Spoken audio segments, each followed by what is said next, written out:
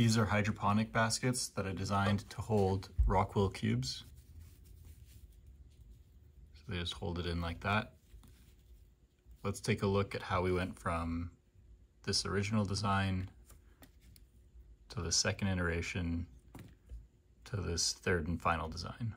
I started by taking the general dimensions of the rock wool cube and modeling that in SolidWorks. And then I did a shell outwards. And so that means that I basically had a basket that could hold the rock wool at that point, but that had solid walls around it.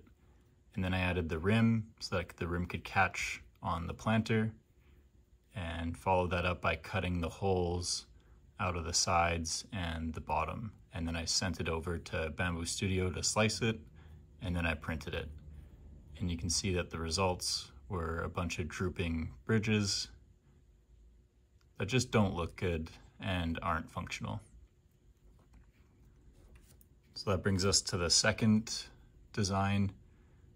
And on this one, I added chamfers on the sides, and I increased that chamfer angle until they meet in the middle. So this could all be self-supporting and print without supports. But I forgot about that 1mm inset, and so I still had these strings come and fall down like that. That leads us to this third design.